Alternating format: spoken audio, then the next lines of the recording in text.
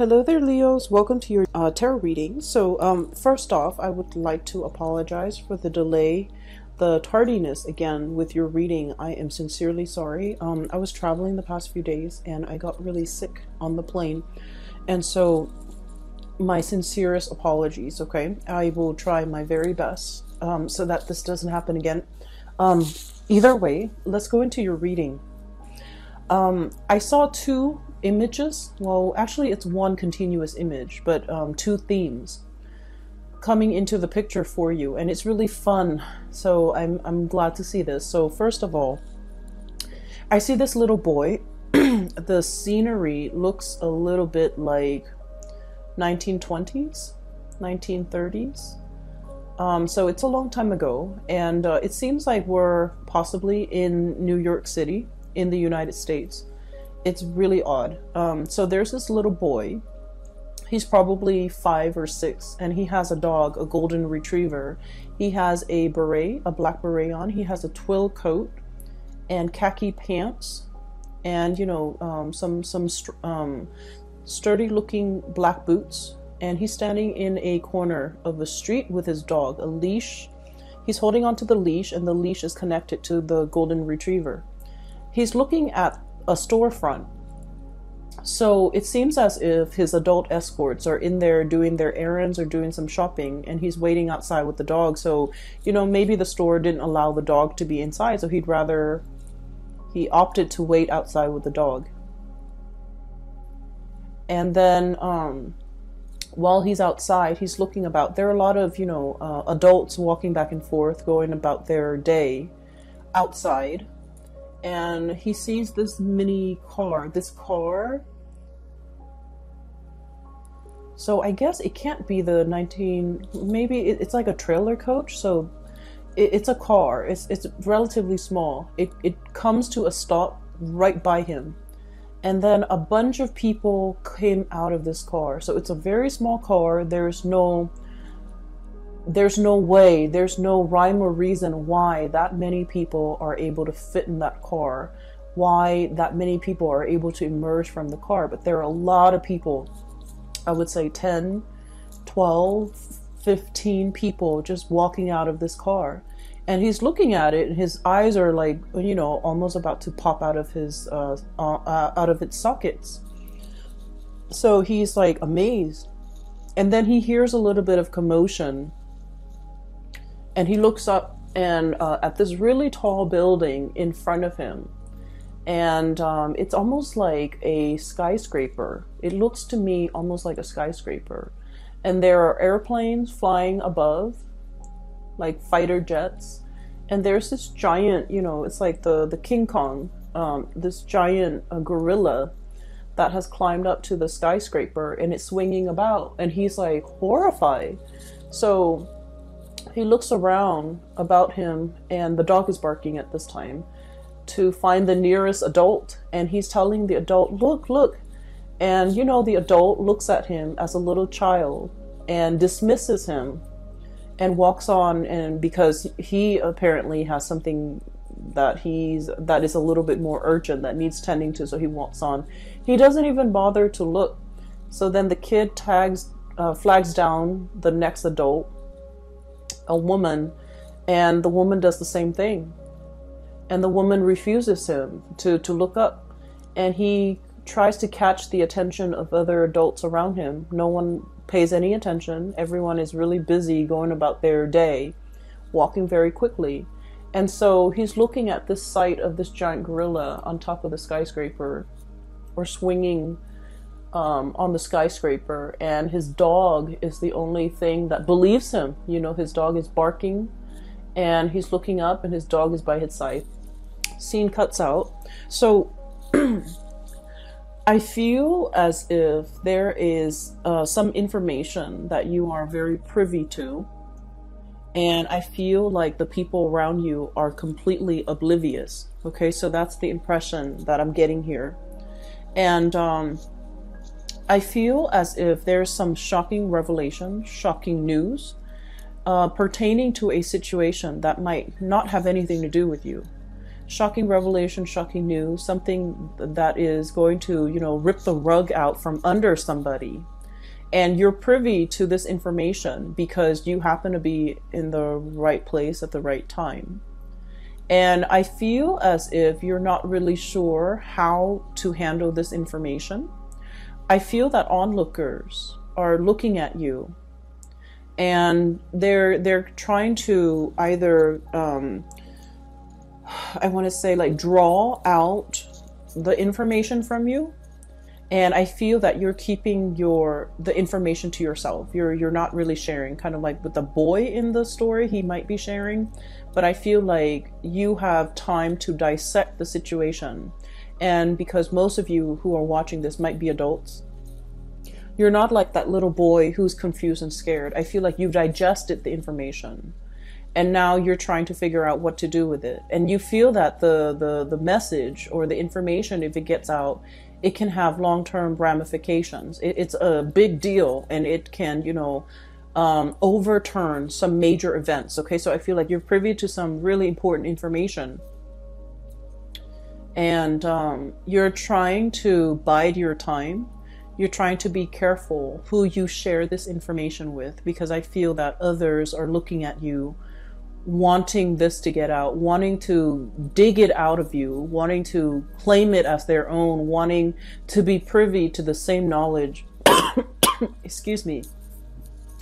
And as a result of it, you're not sure who you can trust, okay? When I saw the image of the dog, I think about, very strong loyalties, okay? I feel that there is a potentially like an ethical dilemma. You might be very loyal to a specific person. And, Leos, you guys are all about strength and loyalty. So it's all about, who your people are, who your clan are, who you can trust, where your faith lies, okay? And so I feel like with this dog imagery, it's all about, being loyal to somebody, trusting your gut, and doing the right thing. And I also feel that this information that you're privy to might affect the life of somebody who's very important to you, that you're very loyal to. And you're not sure by divulging this information if it's going to help them in any way, or if it's just going to cause them worry. So you're waiting for the time to pass. You're biding your time, waiting for things to pass. Okay, so that's the first interpretation that I'm seeing here. The other interpretation that I saw, and it's the clown car, okay, the small car, and a lot of people got out of this car. So it seems more like a wagon, like a horse-drawn carriage or something, as appropriate during that time. What I sense is there's a situation where you might be a witness to. And I feel like, it's a situation where there's like too many people, too many interruptions, too many cooks in the kitchen, and too many disparate energies, people wanting things this way, wanting things that way. And I feel like no one's really listening. No one's really operating at the best interest for all of those involved. Everyone wants to get a say. It's a very crowded environment. And it can feel almost like you're too many egos it's drowning out the objective of this gathering. Okay, so you might be in a room full of people, all of which are experts in their field, and they're trying to figure out the best course of action. And I feel that no one is really in the limelight. No one has an upper hand. Everyone has their ideas of what to do, and no one is really paying attention to anybody. And then I also have a situation where, there's like one person and then their group of cronies who are propping them up, or who's giving or manipulating the situation. The cronies behind the scenes are like manipulating the situation to boost or bolster the credibility and the qualification of this one person. And yet that person, you see through it, and I feel like you feel like that person's not qualified, but their cronies are talking big about them and are making, trying to persuade you. But I feel like you see through it. So that's what I'm seeing here. We have here the Six of Crystals. This is the Six of Pentacles, okay? And when I look at this deck, I'm looking more at the imagery rather than the specific name of the card. And I feel like someone is on high alert, and I feel that they're standing behind somebody out of this sense of obligation, loyalty. Possibly they're co-opted to take like a specific course of action to support a specific candidate, even though that candidate might not be the best person for the job. Okay? And then we also have here the Six of Cups. Once again, this sense of indebtedness, this sense of like, what I'm feeling is like a really strong connection. And it's a very positive card, but based on everything that I'm seeing in your reading, I feel it's like, birds of a feather flock together. So people who are like-minded tend to just flock together. And because they're around people who think exactly like them, they echo the same sentiments. They finish each other's sentences. They echo the same words, the same themes, the same ideology. And they're not able to think for themselves. So based on this, I feel like in this month, you're going to be that breath of fresh air where you're able to see through, I want to say, through the facade, okay? And it's really asking you, the energy that you embody here, we have the Empress and the Empress. This is a low pressure job, okay? The Emperor gets all the limelight. The Empress is very soft, behind the scenes types of energy.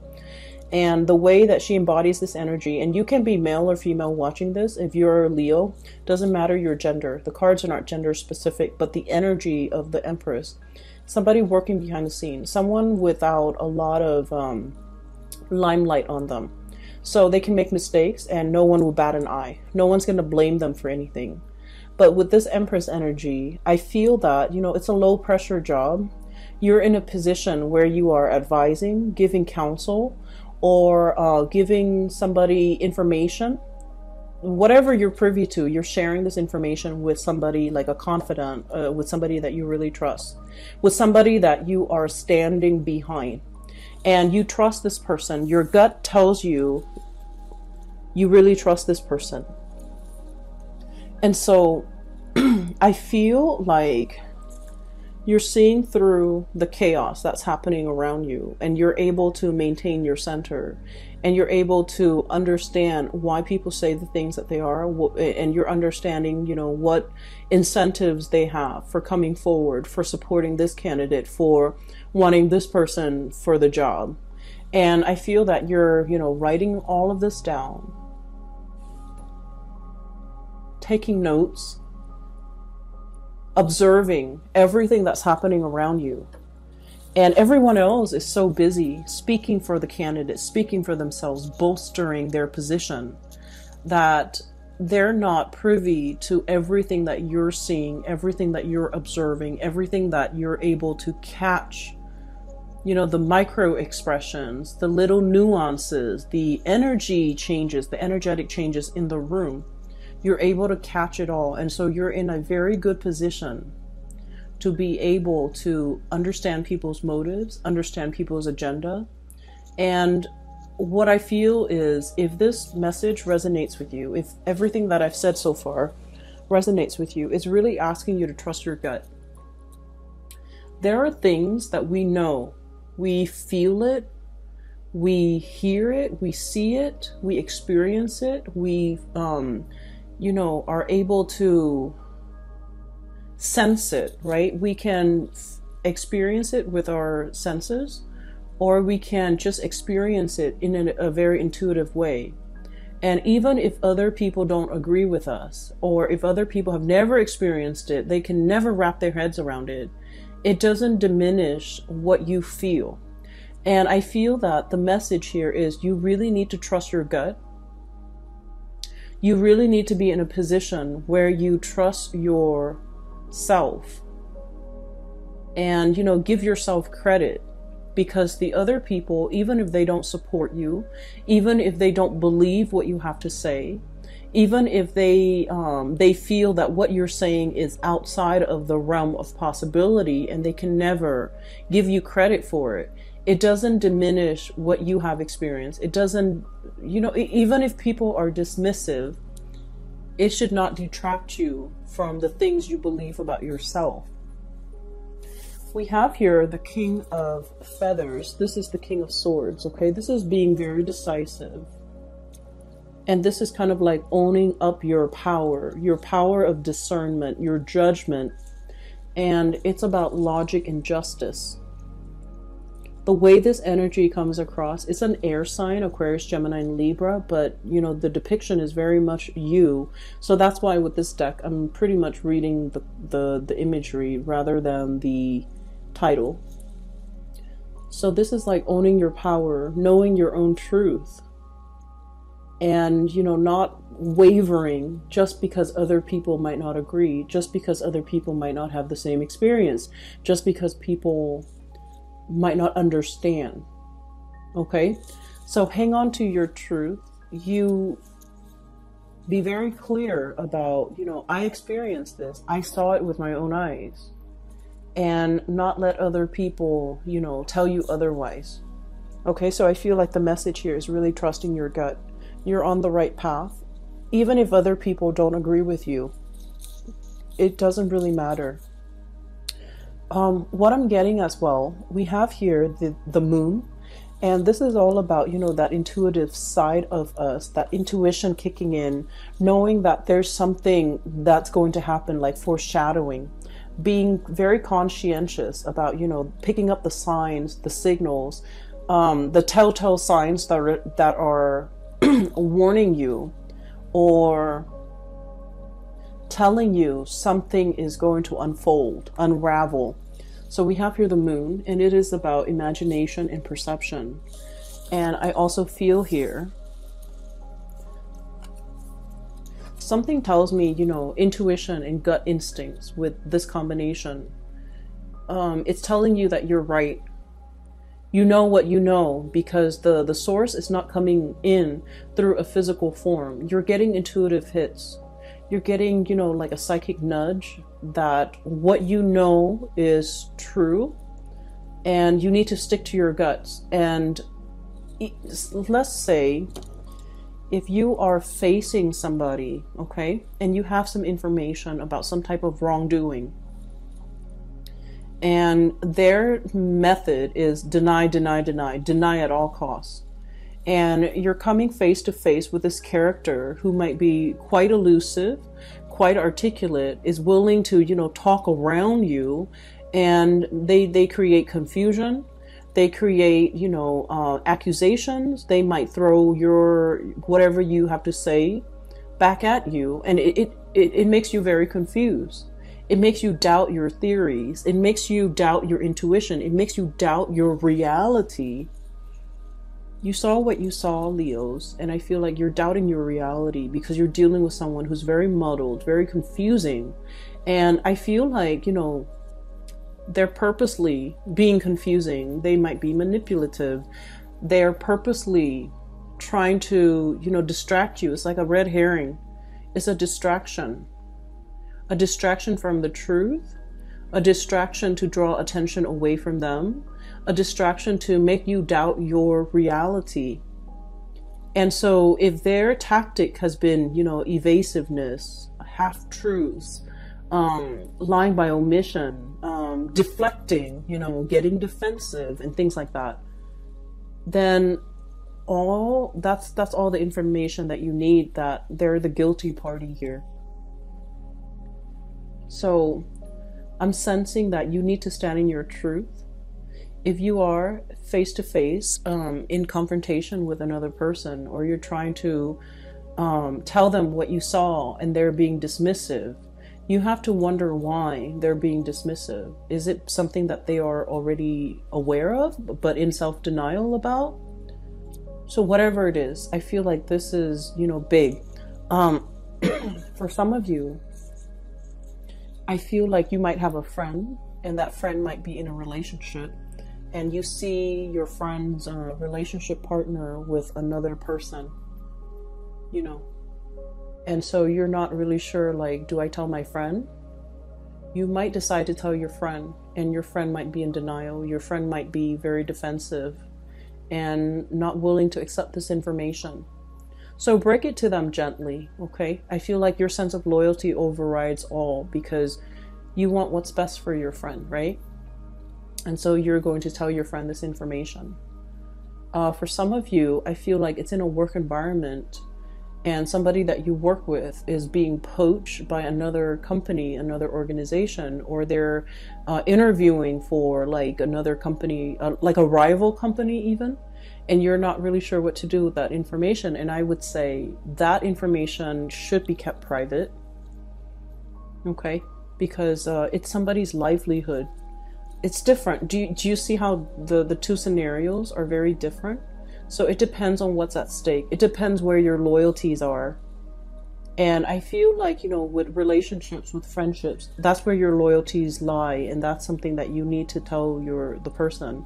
But when it comes to work, even if you're working in an extremely competitive environment and you feel like I have a leg up, I have an advantage here because of this information that I'm privy to, I feel that it's affecting the other person's livelihood. So this is not a situation you want to get involved in. And so use your discretion, use your judgment, but really listen to your intuition, because I also feel like it could be a relationship partner, excuse me, and you know, their habit is deny, deny, deny. That's their habit. And I do sense for many of you, they might be talking to an ex, they might be reminiscing about an ex, they might be in a relationship, you know, with an ex. And there's perception here. Your intuition is very strong. You sense something is up. You sense that something is wrong. And I feel that you really need to trust your intuition. And you really should discuss this situation and, you know, try to get to the bottom of it. But I do sense that you're dealing with someone who might be evasive, okay? So enough about that. On the flip side, so moving away from those two imageries where I feel that, you know, there's something that you're privy to, some information.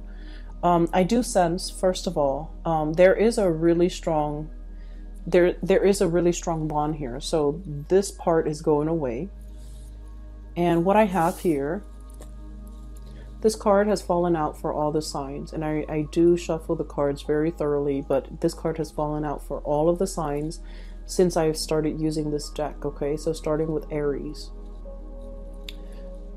This is a very strong emotional connection here. We have the King of Cups and the Six of Cups, a very strong soulmate type of energy. This is like twin flame soulmate. Two people who are very identical, very similar, very much alike.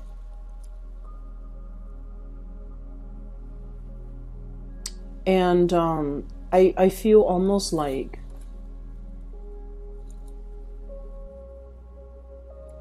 I feel like there's a relationship here that might be interracial, cross-cultural, or different in some way. So let's say like physically, you might be very different from each other. One person's taller, one person is shorter. Height differences, okay? One person might be very thin, the other person might be a little bit on the heavier side. One person's bald, the other person has really luscious hair. So I feel like there's a opposites attract. Like initially it's a physical connection where, you know, there's great attraction and it's opposites attract. But then on a soul level, the two of you are like peas in a pod, okay?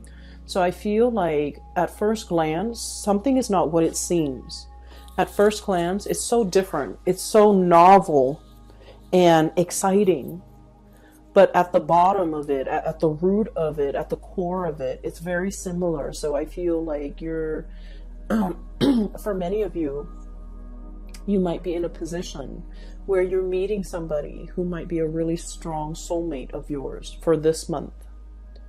And it's telling you, you know, to kind of like take it slow, temperance, doing things in moderation. Okay, and then I'm also seeing this black and white, you know, the stripes. So I'm also feeling like the cross-cultural differences, as well as, you know, possibly being an interracial type of relationship.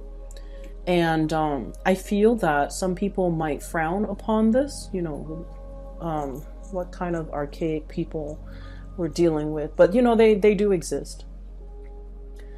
There are people with their prejudices and with their lack of understanding. There might be people that are frowning upon this, but I do feel like you feel what you feel, and you know what you know. And so, you know, you don't give it any credit. Don't give it any mind. Don't heed it any mind, and don't let other people's narrow-mindedness like affect your perception of yourself, your perception of your partner in any way. So that's what I'm sensing here. And I feel like there is a really strong emotional connection that will really, you know, be tested for this month. And not in the way that you're thinking, but I feel like it's in the way where it's like, are we in this together? If we're in this together, then we can't really let outsiders, you know, tear the relationship apart. We really need to be on the same page. For some of you, it could be like a situation where you have like a difficult child who's trying to drive a wedge in between, because, you know, children, sometimes they know how to turn one parent against another, and it's done in a very innocent way because they're not aware of the ramifications of, you know, long-term effects of turning parents against each other. But it's sort of like we have to be united on the same page in order to deal with whatever adversity that's coming our way, whatever is trying to either affect us, our relationship from the outside or from within. And so you have to trust your gut. You have to know exactly what you believe, what you saw, what you feel, whatever it is. You are the keeper of that knowledge. And no matter who comes up to you and tells you you were wrong, you did not see that, you did not experience that, that is not real. Whoever is telling you this, don't give it any weight, because you saw what you saw, you experienced what you experienced. It is real. And if they're trying to dismiss your experience, if they're trying to discredit whatever it is that you're trying to contribute, I just feel like, you know, they're trying to erase something that they feel is a major threat to them and their way of life. And as a result of it, I feel like it's done out of fear. So don't make don't let other people question your reality. Okay? Be very firmly planted. Okay? This is a very heavy bison. It looks like a bison. It looks like a, yeah. It's very heavy. It's not going to be swept away with the wind. Okay, it's firmly planted, and all these signs are pointing towards the gut area. So I'm just like, really listen to your gut. Listen to that ancient wisdom. Okay, these bisons are going extinct here in Northern America. So they have like an animal sanctuary, but they're heavily inbred, which is really sad. Anyways, going back to my main point. Stand true to your own knowledge, whatever you've experienced. Okay, this ancient wisdom is what I'm sensing here. That can't be, that really can't be shaken. And so I'm going to talk about the last two cards here. I have the Five of Crystals, and this is the Five of Pentacles. Seeking higher ground, seeking refuge, right? I feel like there's some type of calamity coming down, and this ladybug is all like, oh no, the ground's going to be impacted or affected. And so I'm seeking higher ground. I'm going to higher elevation. I'm seeking shelter. So it's a really beautiful card. It basically means that you're on the right track. Don't follow the herd. Don't follow the crowd. Seek higher wisdom, go up to higher ground, get a higher vantage point, because from there you're going to be able to see everything unfold. Okay, so We have as well the Knight of Cups. This is charm and passion. And what I do feel is it's kind of echoing the same theme. This is sort of like this animal is enclosed in a body of water, okay? So it's only pecking or looking for food or looking for shelter in its very small controlled environment, okay? So it's really asking you to venture out a little bit more, and it's also asking you to, you know, we've done the same thing over and over again, try something else. And so Leos, I hope this reading resonates with you. Once again, I apologize for the delay with this reading. I feel like the messages are pretty singular in that it's telling you to, you know, really hold true, trust your instinct, trust your gut, because you know what you saw, you know what you experienced, and you know what you believe in. So don't waver on that front, okay, Leos? I will leave it at that. I will see you guys next week. Oh, I'm sorry, next month. Sometime next week for next month's reading. I wish you all the best, and if you are interested in a private reading, I have a link in the description box below for a colleague of mine. Her name is Bridget. She's based out of California, and you can click on the link and it'll take you to her website where you can book an appointment for yourself. You can enter your location, the time that you prefer, and the dates, and the website is very user friendly. So if you're looking for guidance, I highly recommend that you get a reading with her. I will talk to you guys soon. Take care, and I hope this video finds you well. Have a wonderful new year 2020. Okay, I'll talk to you soon.